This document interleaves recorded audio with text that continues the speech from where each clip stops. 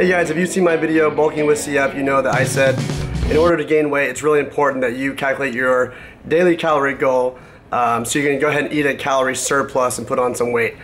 I mentioned in that video that you can do it by taking the average calories you eat for a week or two and then upping it, or you can use a calorie calculator. Now most of them aren't very accurate online that you can find, but me and my dietitian got together and I have two different calorie calculators that you can use that take into account that you have a lung disease.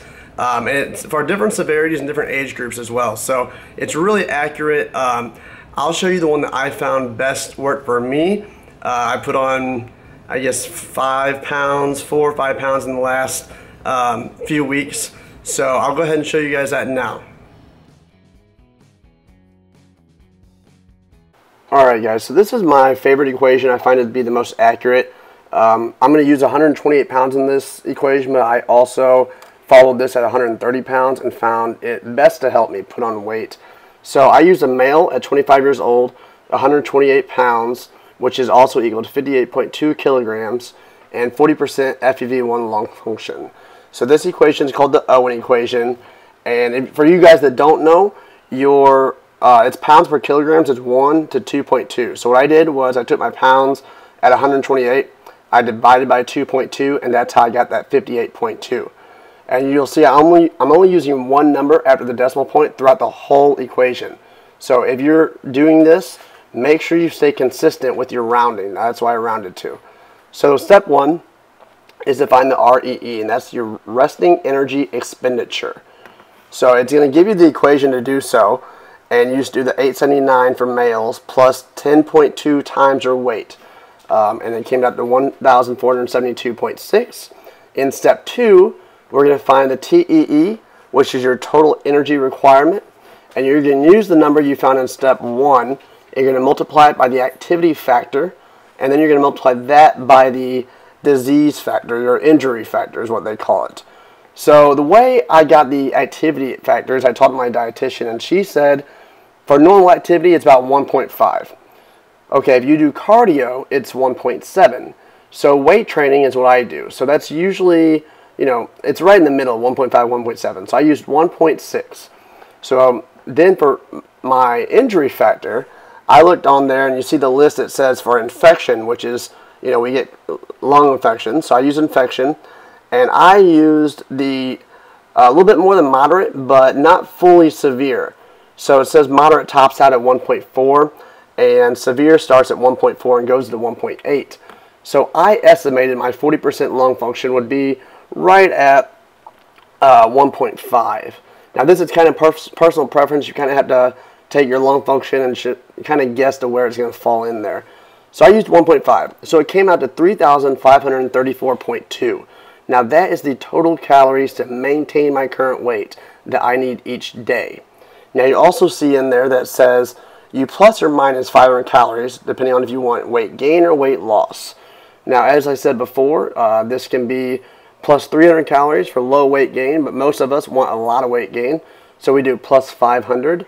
So in step 3 is the desired weight gain. So I did my total calories to maintain my current weight, which is 3,534.2, and I added 500 to that number. So it comes out, you see at the bottom, 4,034.2 calories per day. So of course, don't worry about the 0.2, but I try to get 4,034 calories per day, and I still do that to this day. As you gain weight, I would say maybe every 5 pounds, you probably need to redo this equation, because as your weight gain goes up, that kilograms number is going to go up and therefore change your calories you need. Now keep that in mind whenever you're doing this for yourself. Let's move on to the next equation.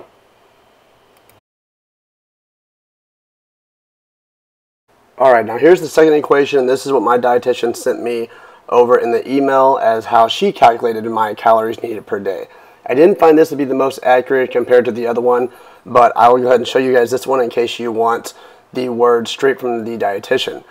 So in this one, it's specifically for disease coefficients and activity, so it's all for patients with disease. And the cool thing about this one is it also takes in pancreatic insufficiency. So most of us take enzymes with our meals, which means you're pancreatic insufficient. So to go over this one, I started out with the same 25 years old male at 128 pounds, which is also 58.2 kilograms, 40% lung function FEV1. And keep in mind, the 128 pounds is what I divided 2.2 by, or sorry, I divided 128 pounds divided by 2.2, which equals 58.2 kilograms. So in step 1, you're going to find your BMR, which is basal metabolic rate. So it says to start out with at 15.3 for age in years, for 25 years old, and a male. You start out at 15.3, and you multiply it by your kilograms, which is 58.2 in our case, and then you add 679. Now that gives you 1,569.5. In step 2, you're going to do your activity plus your disease coefficients. So once again, I talked to my dietitian. She said 1.5, as you can see in the picture, is sedentary, and 1.7 is active. Now they consider active to be full-on cardio. So for me, I do weight training, so I do right in the middle at 1.6.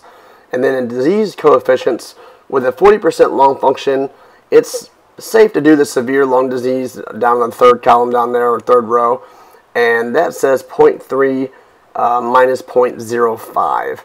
So that's what we did here. We did 1.6 plus, and of course you do what's in the parentheses first, so you do 0.3 minus 0.05, and you add that to 1.6, and altogether equals 1.9. Now in step 3, we do the BMR, which we found in the first step, plus, or times, actually, the number we found in step 2, which is the 1.9. So 1,569.5 times the 1.9, and it comes out to 2,982.1. And step 4 is what we do to take the pancreatic insufficiency to account. So down below in the text, you'll see it says you start out with 0.93, and you divide that by the CFA. Now, this is something you would do in clinic or at the hospital, and if you don't have that number, you would just consider the general value to be 0.85.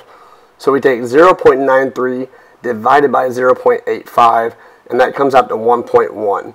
And this is going to be the same for everybody, females and age group all alike. So in step 5, we're going to take the number we found in step 3, and we're going to multiply it by the number we found in step 4.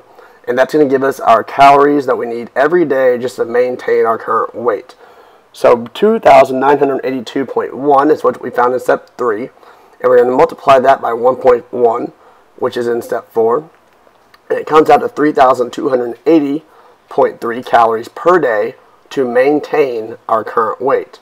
Now, of course, in order to gain weight, we need to eat more calories than our body needs just to maintain it. So once again, we can add 300 to that if we want a moderate or low weight gain, and we can add 500 to that if we want a maximum weight gain, I guess you'd say. And for CF, we definitely want the maximum, so we add 500 onto that, and we come out to 3,780.3 calories per day to start gaining weight. And once again, as your weight goes up, I'd say probably every 5 pounds, you should recalculate this equation, because your kilograms are going to change, and therefore you're going to need more calories throughout the day in order to keep gaining weight. Alright, so as you guys saw in the first calculator, I prefer that one over the second one just because it put me a little bit above 4,000 calories, which I feel I needed to gain weight. I'd rather eat more than eat less, especially in our case, because we are trying to put on weight, and it's important that we do. So I prefer the first calculator that was by Owen. You guys might like the second one. Just go with what you feel best suits you, and I hope you guys start putting on some weight. Let me know how everything goes. If you like this video, make sure you like down below. Comment if you want to see anything else that I can do for you, and go ahead and don't be afraid to email me and ask questions, or ask questions in the comments down below. And don't forget to subscribe, guys. I'll see you in the next video. Bye.